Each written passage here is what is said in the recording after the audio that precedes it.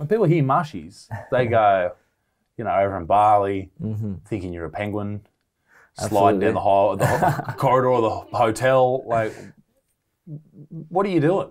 Mushies, exactly. People think shrooms, that buzzy word shrooms, they think poisonous shroom, or they think portobello on the breakfast plate or something along those lines, with some bacon and eggs and the rest of it. So there's a whole world out there. It's a kingdom. So, you know, we think of animals as a kingdom, and we think of plants as a kingdom.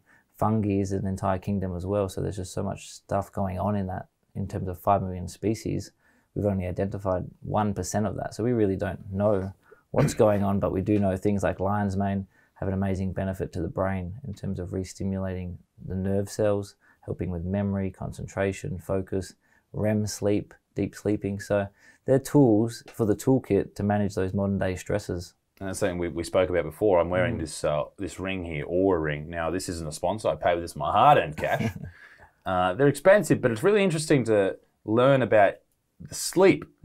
People talk about, okay, you need to have exercise, you need to have your diet sweet, and you need sleep. Now, I'm in bed for 8 hours, and this reads the temperature of your skin, or your blood temperature. It reads your heart rate variability to see how your body's recovering.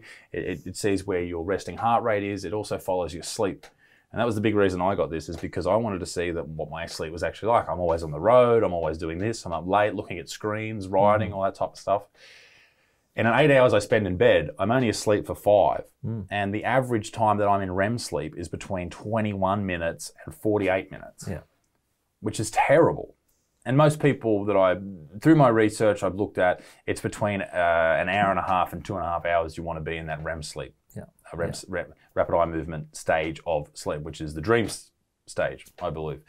And that made me think, like, how many other people who aren't paying any attention to their sleep, how many other people are experiencing the exact same thing, waking up tired, waking up depressed, waking up sad, or they're not sort of dealing with life's problems? Because that's one of the things people talk about with sleep. It's a way to sort of, you know, go through and digest or clean out, like a computer. You would clean out the shit that you've got in your filter through the day. It does. It consolidates memory, and it sort of resets and recharges things. And after working in the Premier League, Ryan and I, who started Life Cykel, the business, we started working in mining as health consultants. And so we did a lot of time on sleep in terms of shift work. And what you see goes hand in hand with poor sleep is poor mood. And if you do that enough times, then it starts to creep into depression and early symptoms, just where you're irritable. And so then what also happens is, what we know is you have raised cortisol from poor sleep, and then you start to crave more sugar. And then that becomes a vicious circle, because you crave more sugar. That's bad for your gut health. And we know with gut health, it's linked to brain health as well. There's like a gut-brain axis there for mental health. So your gut needs to be healthy to have good mental health as well. Can you explain the gut-brain axis? Because I know a lot of people sort of don't really get the idea that even things like, so SSRIs, serotonin reuptake inhibitors, are what is given to most people with depression or anxiety. And they are there to sort of boost the availability of serotonin in the body. But serotonin comes from not just within the brain, it comes from your gut. It's mostly produced in your gut. Mostly produced in your gut. So what does that mean for people? So it means we need to be paying attention to diet, which we all know we should be doing. But I guess, I mean, we were chatting to a neuroscientist in the US a few months ago about, you know, he spent his whole life researching brain and the mental health, and realized, well, it's not in the brain, it's in the gut in terms of where it starts. And so keeping it super simple for people, it's just understanding that gut health is important. And we hear that all the time. What does that mean? It means, you know, fermented foods. It means, you know, healthy green vegetables and leafy vegetables. It means minimizing sugars.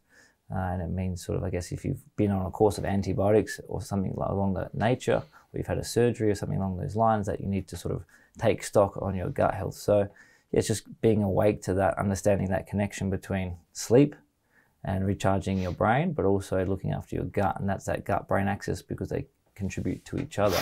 Poor sleep will result in a poor diet the next day 9 times out of 10, because your discipline levels just drop considerably, because your brain goes into mode of like, I must get through the day. Just give me any energy you can find.